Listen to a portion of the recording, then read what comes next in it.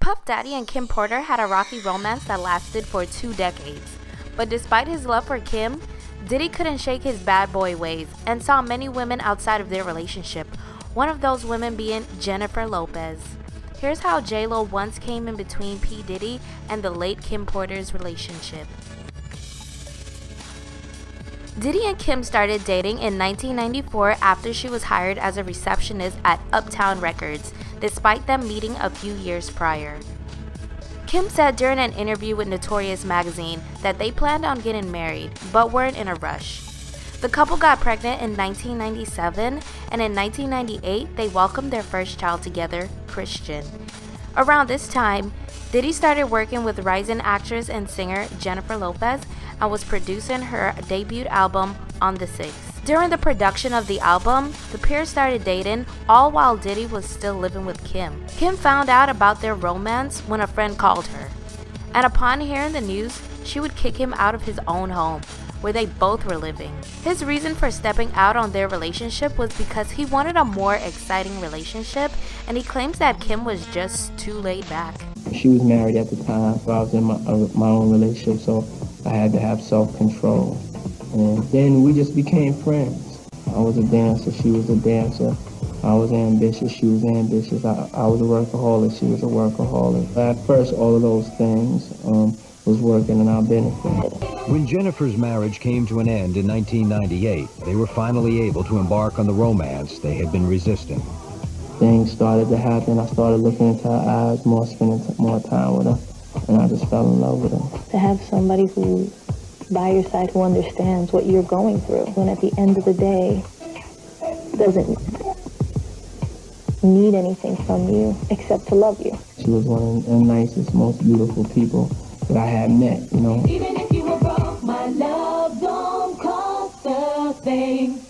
Jennifer and Puffy finally come clean in Puffy's own magazine, Notorious. Puffy and Jennifer did finally fess up. They did a kind of interview with each other, and they had kind of cute word games and pretty much spilled the beans about the fact that they liked each other a lot. Diddy and J-Lo quickly became a high-profile couple and were photographed everywhere, from red carpets to nightclubs and outings. Kim would call their relationship publicly humiliating and disrespectful. Even Kim's whole family was disgusted with Diddy's relationship with Jenny. It just became this really big thing. It became her energy and her glamour put together with his energy and his glamour. And it was just like this explosive, high-fashion, cutting-edge duo. Fully blown up, mainstream, in-your-face, hot shoes, hot dresses, hot clothes, hot shades, hot cars, hot parties, on fire. Puffy was on a roll. He had Jennifer Lopez on his arms, this sultry Latina singer, and he's the king of rap. We was just both in love with each other, just like to spend every moment and every second with each other. The paparazzi was unbelievable. I had never seen that like that. It was like a movie.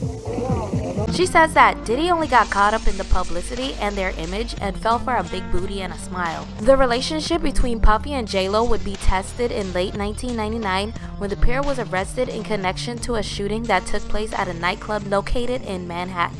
The couple was celebrating the release of rapper Shine's forthcoming album when shots rang out and injured 3 people. After fleeing the scene and running a red light, the couple was pulled over by cops and was arrested for being in possession of a stolen handgun. Jennifer spent 14 hours in a cell before being released, and the charges were dropped when they realized that she had no involvement. To get her out of there. Inside, 3 people lay wounded. Outside, Lopez found Combs. According to police reports, the couple jumped into the backseat of his SUV. Puffy's driver and his bodyguard were in front. Officers arrived as the SUV pulled away. They ordered the driver to stop. Instead, he swerved around a patrol car and led cops on an 11-block chase. Police finally forced the SUV to pull over. Officers discovered a loaded gun on the front seat. Meanwhile, back at the club, detectives slapped the cuffs on Shine. Everybody was booked, including Jennifer Lopez. They spent the night in the precinct. She was crying a lot. She was a mess. Probably what was going through her mind is her career flashing before her eyes. Obviously, nobody really wants to be arrested or handcuffed or, go through all that kind of stuff. It's a really traumatic experience. Police charged Sean Puffy Combs and Jennifer Lopez with felony gun possession. Sean was accused of attempted murder and assault. Both men were released on bail. Charges against Lopez were dropped. The reason Miss Lopez was dismissed is because if you or I went into a car and sat in the back seat and a gun was found in the front, our cases would be dismissed. I want to say to you all face to face, I had nothing to do with a shooting that night in a nightclub, nor did Jennifer. Still, the tabloids kicked into overdrive. There were guns, there was a shooting, there was a car chase, and Jennifer Lopez was prominently part of this picture. She suddenly looked like a gangsta. She wasn't in trouble for anything, but you couldn't get away from the media coverage of how she was involved in the situation. The bad press KO'd a relationship already on the ropes. Even if the two had been in love and were tight, they were fighting a big monster, and the monster was his charges and the paparazzi following them. It was getting on her nerves. It's like, okay, I was in a club, somebody fired some guns, I didn't do anything.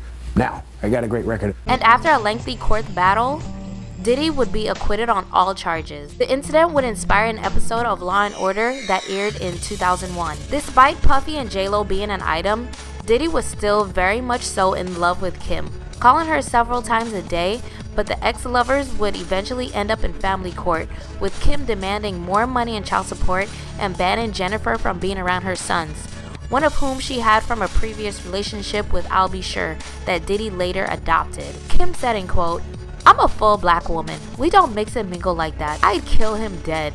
So he knew better. And besides, does she look like the type that would want to play house and family with 2 little black kids? No, I don't think it was that type of situation. Court documents claim that him and Kim carried on a sexual relationship and would spend weekends together with the children while he was still dating Jennifer. Diddy and Jennifer would split for good in February of 2001. Following their breakup, Jenny spoke with Vibe magazine and said that Diddy was the first man to cheat on her, and says that her and Diddy broke up often. She said in quote, "I was in a relationship with Puff where I was totally crying, crazy, and going nuts. It really took my whole life in a tailspin." And when asked about a rumor of her hunting him down in a hotel, she responded, "I never caught him, but I just knew. He'd say he was going to the club for a couple hours and then never come back that night. I had to think, do I want to be at home with kids in 10 years wondering where somebody is at 3 in the morning?" It was like devastating, you know. But I never could build up the words to express how I love her. Puffy believes his fear of commitment was partially to blame for the breakup.